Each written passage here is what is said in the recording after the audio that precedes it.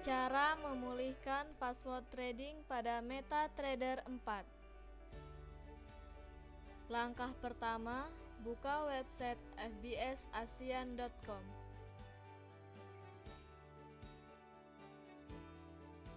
Setelah muncul halaman fbsasian.com, silahkan login ke member area FBS.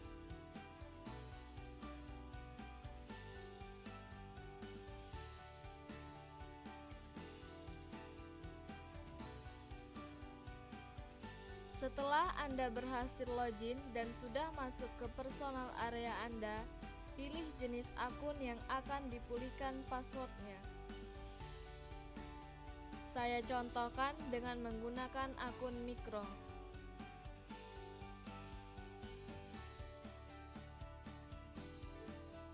Klik logo pengaturan.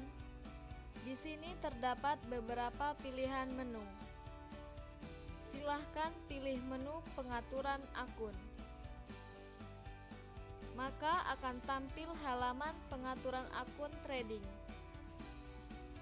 Untuk memulihkan password akun trading Anda, cek pada bagian bawah halaman.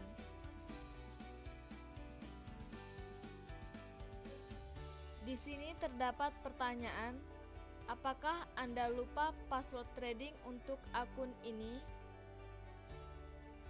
Untuk memulihkan akun trading Anda, klik buat baru. Lalu klik buat password. Proses pembuatan password akun Anda sedang dibuat. Silahkan tunggu hingga beberapa saat. Jika server tidak merespon permintaan Anda, silahkan reload atau muat ulang halaman. Setelah muncul halaman seperti ini, Anda sudah berhasil memulihkan password trading Anda. Anda telah diberikan nomor akun, password akun, dan server FBS Anda.